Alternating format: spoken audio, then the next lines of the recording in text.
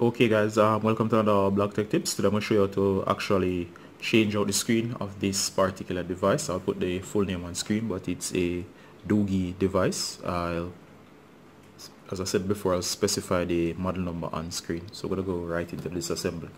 So the first thing that you want to do straight off the bat is just simply, well, I could just give you a run over. The screen is broken, it's not working. So I'm just going to give you a quick one over and show you how to actually go about changing the screen. So as you see the back of the device here, I'm just going to go ahead and open it up. Normally you look for the tab on the back. It's here at the top.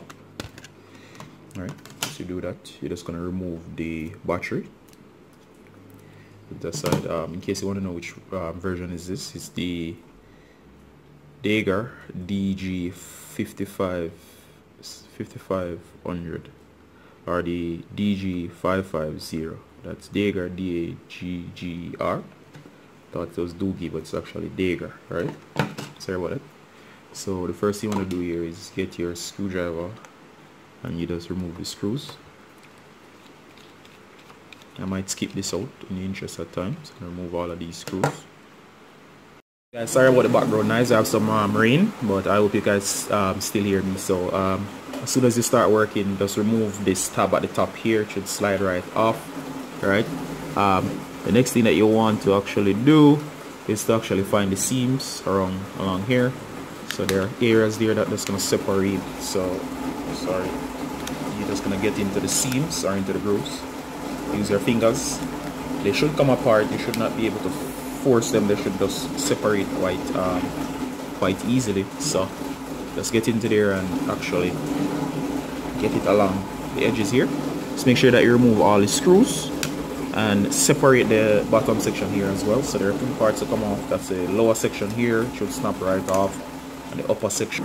Oh, and I've missed two screws down here. You have to watch out for them as soon as the lower section is removed. Just watch out for the lower screws and remove these.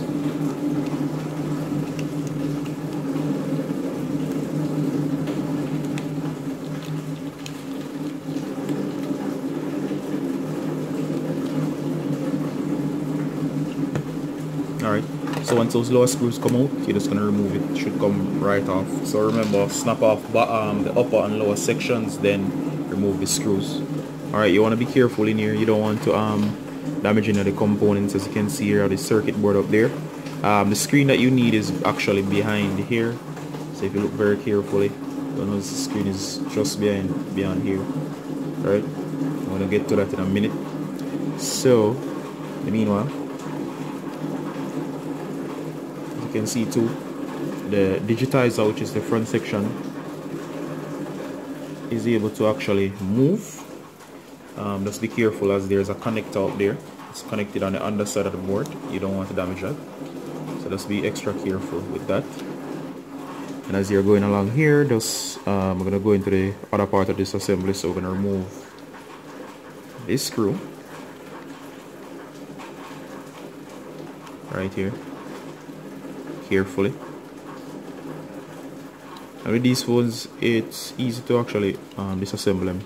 All you have to do is just be careful, see what goes where, and make sure you don't force anything apart while you're going through. Alright, these screws are very tiny, so I'd advise that you be extra careful with them. Alright, let's look out for any others that are scattered through the board. And just going to carefully put them through. Here we go.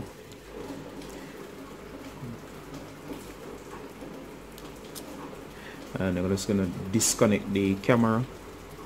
The camera comes right off. There's a few things to watch out for. Number one, these side buttons here, they'll just slip right up. Later on we'll just slide them back into place. They're actually the buttons for up and down. I think it's volume up and down. Over here, this is a connector for the board that connects it. This on the underside, and this one is connected also on the underside. So what you want to do with these, you want to flip them up. So for this one, you're going to flip using something like I'm using here, this forceps looking thing. You're actually going to flip up from this side, and it's going to the notch is going to flip up. When that happens, this section will just be released. So as you can see here, it will come right out.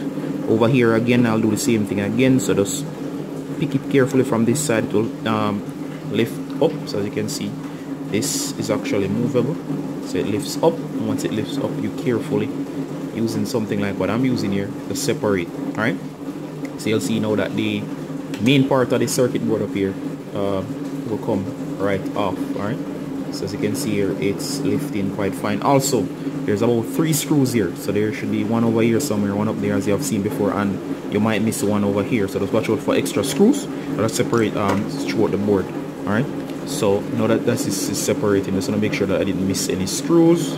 Oh, and of course you gotta watch out for additional connections like on the underside of the board. For example, you see there, this connector is connected flip side, and this one is connected for the lower side down here. This could snap right off. You could also snap this off, but I don't want to make any unnecessary disconnection. So what I'm gonna do here again is I'm gonna actually just see if the screen will come out right now, simply without me separating this entire thing. Alright, so here's the screen. This is the digitizer for touch, and this is the screen itself. As you can see here, it slides right off. Alright, so as you can see, this is the screen side. So let's assume that this is the new screen, so you're gonna slide this back into place. Make sure whatever screen or thing that you match the part number, make sure it is compatible. Alright, so what I'm gonna do here is I'm gonna put this back into place. So to do that, I'd have to put this on the underside or the other side of this board. So carefully, I'm gonna slide this back into place.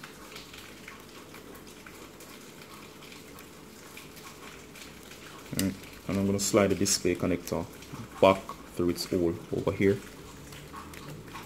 I'll probably have to do this off screen. I'll come back, I'll show you what I did. It's easier, so separate everything and slide the LCD display in first. So that should slide right in. So the connector is now on the back of the back end of the board.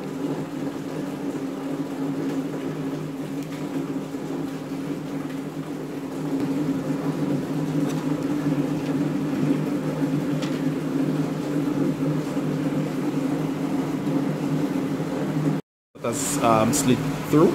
Next thing you want to do is make sure this section here slides right into this part right here, and carefully slide this back into place. Alright, so beneath this, as you can see here, that's on. Alright, and then the tinted section here is going to come on top here like this. Alright, so once that is in place, we're going to make the connections on this end. So as you can see here, we connect here and here. So once the screen is set back into place, so the display itself and the digitizer on top, then we're just going to reverse the process and reassemble. Alright, so I'm going to slide this back over here.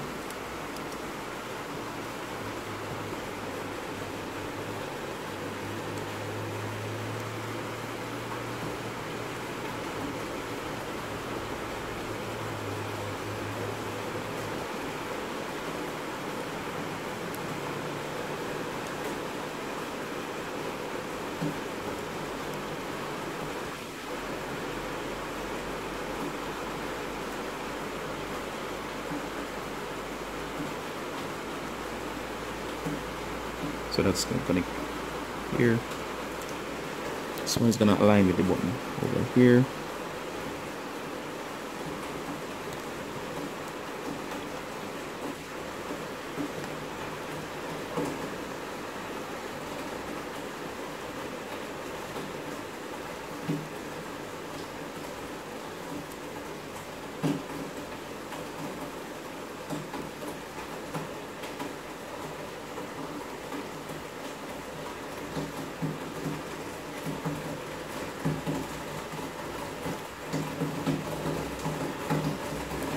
Make sure that that's on the underside or the flip side. Make sure that's lift. Okay. Then carefully reattach. Okay, use the forceps.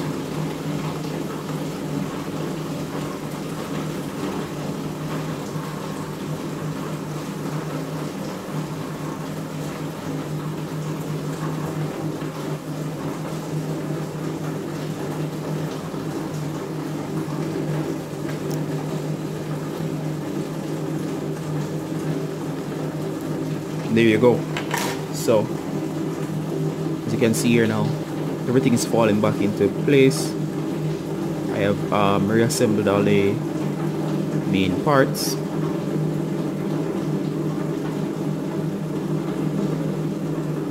Alright.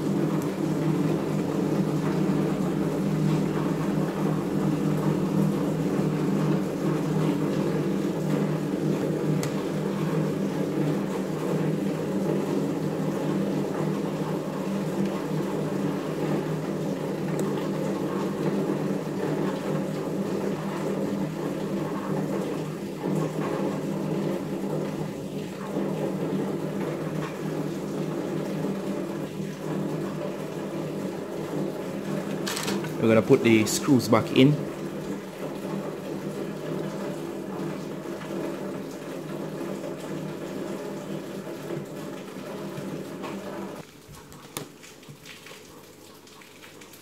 Alright, so once those are in, next you're gonna put the back cover on over the camera lens. Slap that back into place.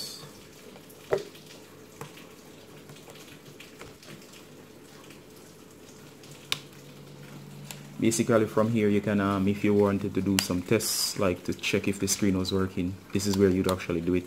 You don't want to actually assemble the entire phone and then find out it's not working. It's easier to disassemble from this point. So what I'm going to actually recommend is you pop the battery back in and do a quick test now. If anything, you can disassemble. As I said before, with this older screen here, or this thing that I took out. So if you had a problem like this, you can stay out.